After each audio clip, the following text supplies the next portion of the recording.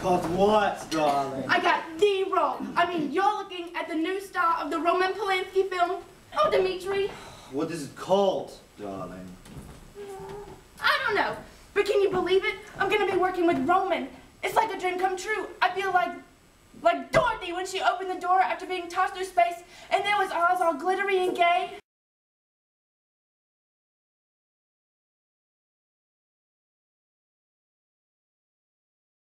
It's a little obvious, George. Just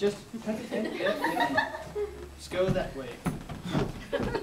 Detective, sir, what's the story? Are you gonna ask us questions of what? My pantyhose are digging.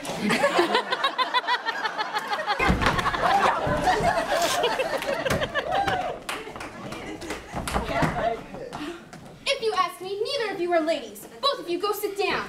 Go! Elaine Peters. Yes? Where were you during the first murder? I was in the ladies' room. You see, Detective, I have a bladder infection. Oh my God! Who knew? I'm never going to be able to sleep again. Thanks a lot. Okay, you had your purse stolen by Mr. O'Reilly earlier this evening. Did you know him before this evening? No. Are you sure, Miss Peters? I'm sure. Miss Peters, have you ever been to Turkey? No. Wow, that's an unusually large diamond you have on your ring there. It's a gift from my husband. Isn't it pretty? No. Oh my! I didn't like much, but what insane person would have done this? Oh no! Oh my! Oh, call the ambulance! Oh, call the detective! Someone help! Where did they come from? Over there! Margaret, check for clues. Yes, George. Oh, ew, evidence.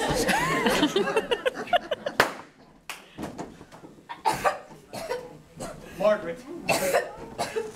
Margaret, are you okay? I just got shot!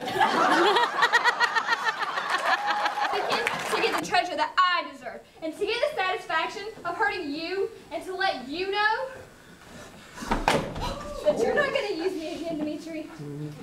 Goodbye.